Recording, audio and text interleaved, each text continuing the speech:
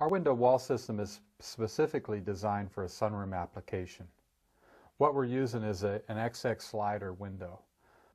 Most of what you see in the sunroom industry, they're using an aluminum roof panel for a knee wall.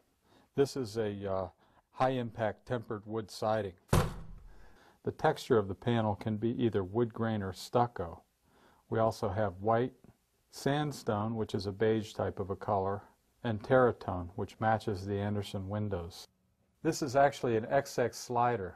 What you have here is double locks for security, a window that slides either way. You can have your ventilation on one side or both.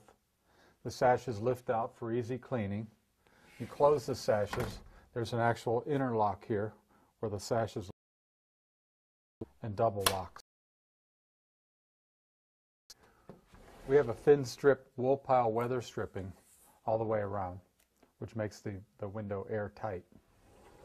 One of the advantages with this wall system is that you could lift the windows out and have a full screen for the summertime use. Or you can also take the screen out. A lot of people like to take the screen out in the wintertime so that they have a little brighter look inside the room because the screen has a bit of a shading effect. This has a pull style that runs the full height of the sash, so no matter where you grab on the sash, it makes it easy to operate. One of the features that makes our window really unique is the concealed weep system. You've got a track that runs across the top of the window.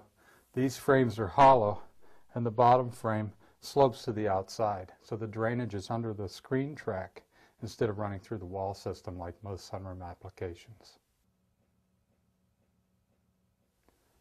The screening is a memory mesh. It's a woven type fiberglass screening. So if I take this pen and push it through the screen, which would put a hole in a normal screen, it goes back to its original shape. These sashes do lift out from the inside for easy cleaning.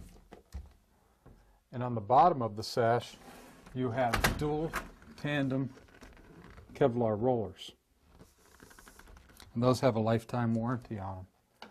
The screen itself is removable from the inside. It's a full screen, has an I-beam profile around the perimeter, so there's a lift handle there. And then the screen has a stainless steel spring at the top, which is what holds it into place. You can reinstall the screen.